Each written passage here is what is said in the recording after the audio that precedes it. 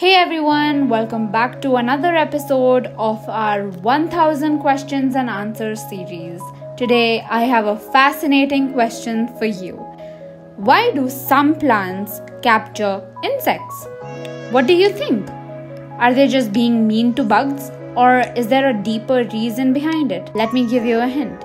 These plants often live in a soil that's low in a crucial nutrient. Any guesses on which nutrient they might be missing? Stay tuned to find out how these clever plants turn their nutrient shortage into a survival strategy. Alright, some plants, like the famous Venus flytrap, capture insects because they live in a soil that's low in nitrogen.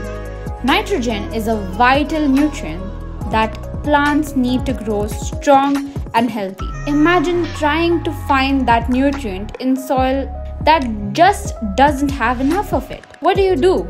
You get creative. These plants have developed a clever strategy.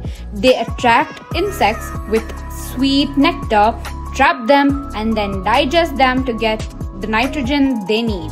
It's like a natural nutrient boost. So the next time you see a plant capturing an insect, remember, it's not just about catching bugs. It's a survival tactic in a tough environment. The pitcher plant attracts an insect to its large, showy leaves by means of sweet-smelling nectar and precipitates the victim into a deep, hollow pitcher full of digestive broth, which soon decomposes its body. Thank you so much for joining me today and diving into the fascinating world of insectivorous plants. I hope you found it as interesting as I did. If you enjoyed this episode, don't forget to give it a thumbs up and subscribe so you never miss an episode of our 1000 questions and answers series.